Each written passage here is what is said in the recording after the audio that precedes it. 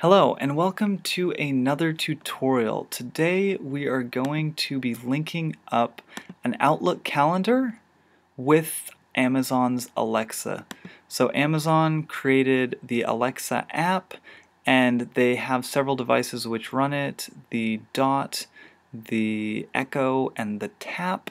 And these devices are basically it's essentially Siri, but you don't have to press a button to access it. And they said that they were trying to go for kind of the computer from the original Star Trek, where the crew members would ask the computer a question and it would just answer it. So it can't do everything yet, but one of the best features is being able to, before you wake up in the morning, say, Alexa, what's my schedule like today? And it being able to read off your calendar of events for the day. And the way you do that is you link your calendar. Now right now Alexa can sync up to a Gmail calendar, and we've already done a video on how to do that. I'll post the link right here, but today we're going to be covering how to link up an Outlook calendar. So if you're in Outlook, or if you use Outlook, you probably have a pretty if you use Outlook for Business, then you probably use your calendar a lot as well. For what we're doing today, I've created, I think it's 8 test events, just so we can see if it works. A bunch are in February, which is around right now, and then there's also a couple in March, and then this it doesn't show it as well right now, but it's just this test 8. I created a reoccurring event that happens once a week on Wednesdays in April.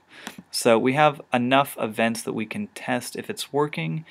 Now you don't need to be logged into Outlook because we're going to be doing pretty much everything through the Alexa app. If you are logged into Outlook, then that'll save you a step later on.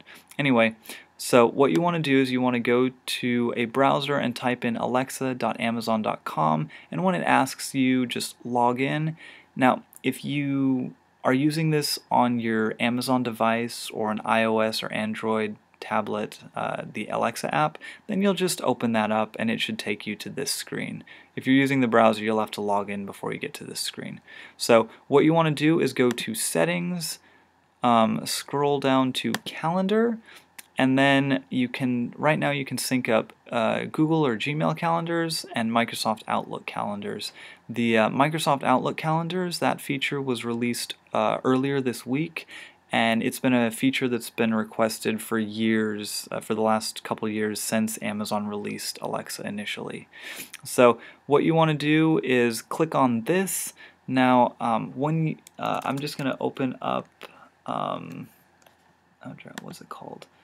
Helium. I'm going to open this up because I need something to stay in front, because when I click on it, it has personal information which I don't want to be seen. So, okay, there we go. Anyway, so it has basically my full name right there, which I don't want to show. Anyway, so we want to link a Microsoft Calendar account. So let's click that, and then it's going to take us to Outlook, and since I'm already logged in, I can just click on Matthew's Tutorials because that's the account I want. It's going to sign in, and once it's signed in, it's going to say, are you sure you want Alexa to have information? It'll be able to have access to your calendars, read your profile, read your contacts, and access info anytime. Are you sure? Yes, we do, because otherwise it won't work. So we'll let that log in. It'll take a couple seconds. Once it's done, it'll say you're done. You can now return to Amazon Alexa. So we'll close that window, and we're back. And notice what it did was we had in Outlook, we had the main calendar, U.S. states, birthdays, a second calendar, a third calendar. I think that's it. So when we come back here, we have our second calendar, we have a third calendar, birthdays, we have the main calendar, and the United States holidays, which is, I think that one's there by default. Now, I don't really want this United States calendar or birthdays to be shown. I really don't need second or third to shown, but I'll just leave them on for right now.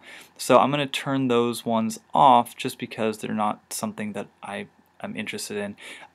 You can turn off or on whichever calendars you want. Just keep in mind that if you have a lot of events happening in a day, it'll take Alexa a long time to read them all off. So once that's done, we can go into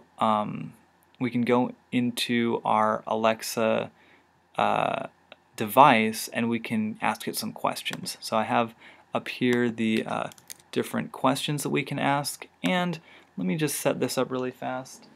I will.